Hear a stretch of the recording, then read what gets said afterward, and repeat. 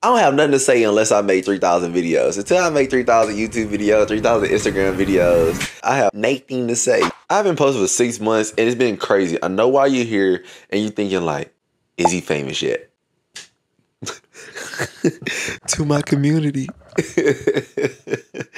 But shout out to Larson, shout out to my girlfriend. So supporting me out here, you know what I'm saying, in the vibes with posting. But here's what I learned. Number one, don't even look at the likes. Don't even look at the engagement, the views, because that will disencourage you so much. I be looking at the likes like, all right now, I spent 3 hours on this video. Let's not have more than 50 views today. The highest amount of views I have gotten is 600 views. Approximately, it was like 569. And that was like 2 months ago, y'all. For 3-4 months, I haven't had it got a video to at least 100 views. And that can be so humbling because you see people making like, bro, for example, Mr. Beast, he's making like 251 million views. I'm like, golly. And that brings me to the second point. You can't be looking at everybody's journey. I was watching Mr. Beast interview like this weekend. He was saying he's literally obsessed with YouTube. Like he spends hours upon hours. He spends every single dollar he makes back to YouTube. He's been making YouTube for 10 plus years. I went to his first video. Like his first video was like stuff like we're doing right now. Like it was just like random, very random. No production. And I guess it didn't have likes when he started and views. People just went back and watched them later. Because I'm looking like his first video had 50 bands. Like sheesh. But I guess compared to 251 million to 50 bands is still.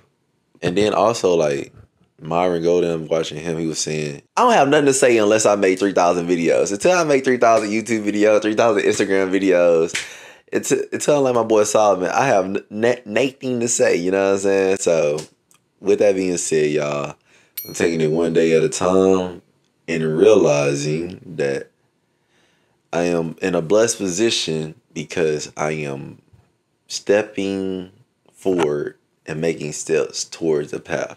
Granted, I don't know where I'm going right now. You ever been like in a dark space? You're like,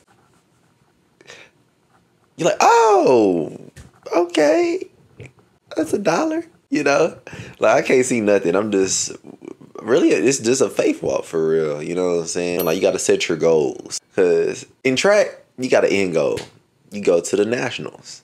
In content creation and, you know, Instagram, YouTube, it's for me, I really don't see like there's the Super Bowl. Like people in life, people make like fake award shows, BT, the Grammys and all that to create their Super Bowl. But essentially that's still not a Super Bowl.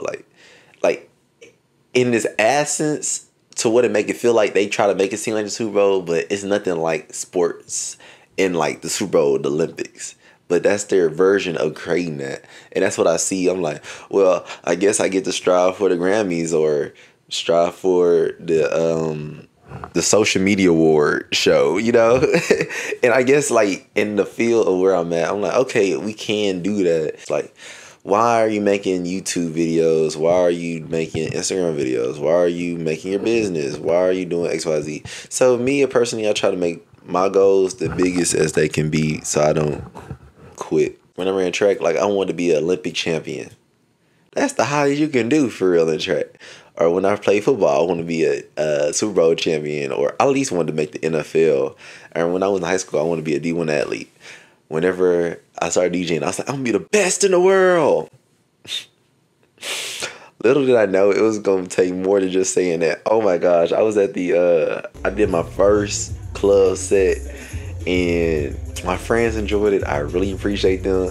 But to professional DJ, they're like, this guy is trash. And that's just so crazy because my friends like, oh yeah, he's killing it right now. And then the professionals, they're like, he's not killing it right now. And me, I'm like, ooh, I'm killing it and I'm not killing it. So I can feel them, And I'm like, it's just amazing how you can just see stuff and like, and now 2 months later, a month later, like I'm a way better DJ. But I had to go through that to get better. Just like the YouTube videos. If y'all look at my first YouTube video, like 2020 videos, it was dark in here. It was please help me. It was like I was starting the process to make YouTube videos, and I got mad because I wasn't getting views, and I quit. And now here we are, 4 years later, trying to do it again. Oh my gosh. 4 years. You know how people be like, oh, if you just would have did it, bro, you'd probably be famous. My friend actually told me this like 2 months ago. He's like, bro, you would have kept doing YouTube, you probably would have been famous right now. I'm like, thanks. But that just show you, like, don't quit. That's the next one. Like, don't quit, bro. Like, ain't nobody gonna make the videos for you. That's why I made it this long. I'm like, if I quit today, nobody could be like, all right, Jordan, I got you, dog. I'm gonna get a fake mask and we gonna make videos for you. Like, your channel just gonna be dead. You're gonna lose subscribers, and then you're gonna go to work. You're gonna realize work is not it. You're gonna go try to go back to YouTube. Then you gotta start. It's probably gonna be worse than when you started because you lost all your momentum. Then you think you expect all the momentum, then you lost it, and you like, bro, I don't have the same love.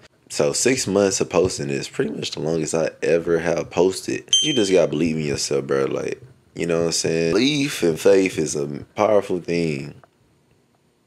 Like, you really putting yourself out here every week or every day, whatever your posting schedule, and you like, I believe people gonna like my videos, but they don't like the videos. I realize my videos suck for real.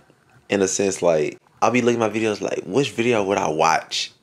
And off the titles, I wouldn't watch them. So I'm like, Jordan, I need to make stuff. Like, I'll make it, but I need to want to watch it. Like, my Instagram videos, I actually like watching the videos. Like, I'll go back and watch my my Instagram videos. Like, man, this is a good content creator right here.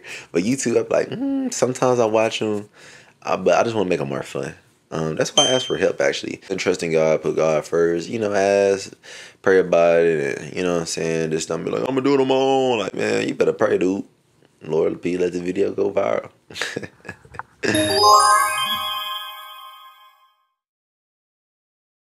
Hope that helped y'all boys, man. Stay blessed out here. Which tip y'all resonated with the most, bruh? Which one y'all really was feeling? Like, comment down in the comment section. Add some tips you want to say, something you learned in your content creation that can help me, help somebody else. And man, we all love around here, you know what I'm saying? Stay blessed out here. Love.